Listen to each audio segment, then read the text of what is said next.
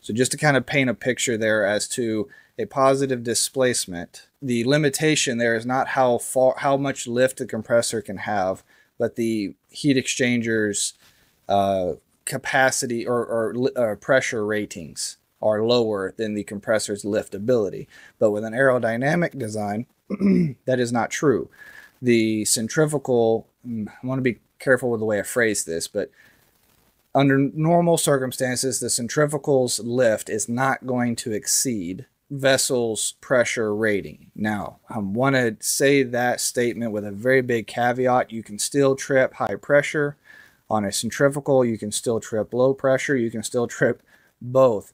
Those things are still true, and those pressure ratings are there to protect the vessels from a dangerous, well, the low pressure is there to keep us from freezing things, but the high pressure is there to protect the vessel from over pressurizing and tearing anything else up. I'm trying to say that within the best context I can without being misleading in the way I'm phrasing it. Centrifugals, because they're aerodynamic, that's what we have to deal with surging.